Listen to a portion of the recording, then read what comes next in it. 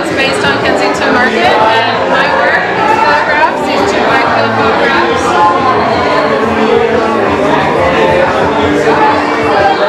These photographs are 2 of 6 photographs that I took in Kensington Market, but 2 of 20 pieces that I put together for my show that I opened in June during Bike Month, of course. But these are, I'm a bike advocate, and I'm also a photographer, and this is my first adventure into making creative pieces.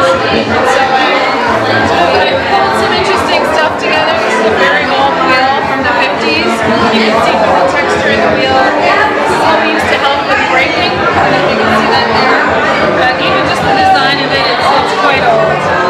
Whereas this is a newer aluminum wheel, this one's steel. So this is somebody's garage door. It's a close-up of a garage door. And this one is somebody's back fence. And so when you get in close, there's a beauty to the textures that you can find in and around the city.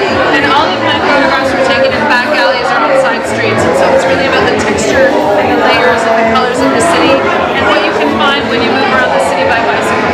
So, wow. Thank you very much for taking the time.